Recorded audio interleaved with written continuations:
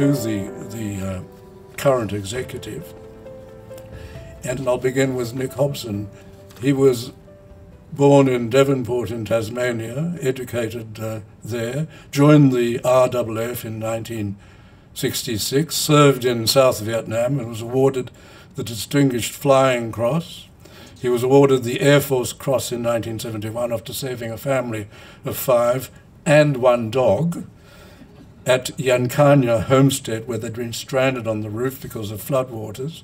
He spent 2.5 years with the United States Air Force. He then was selected to be the aide-de-camp to the governor of Victoria, Sir Henry Winnicky.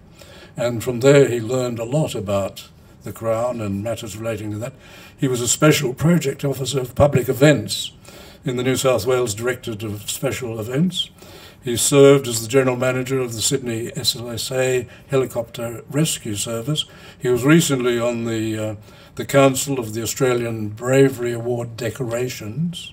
He's a wing commander, retired in the RAAF. Nick Hobson.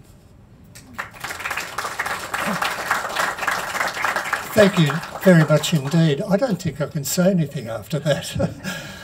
Look, it has been a long road to get to where we've come today.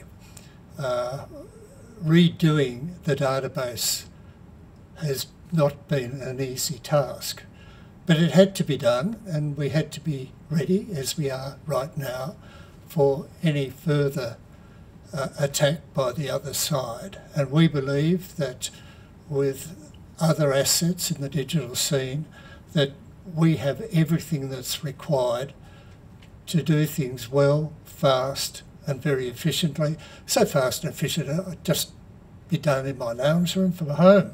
So that's how easy it's become. We don't have an office, but the work gets done just as quick, and I'll leave it at that. Thank you very much indeed. Thank you.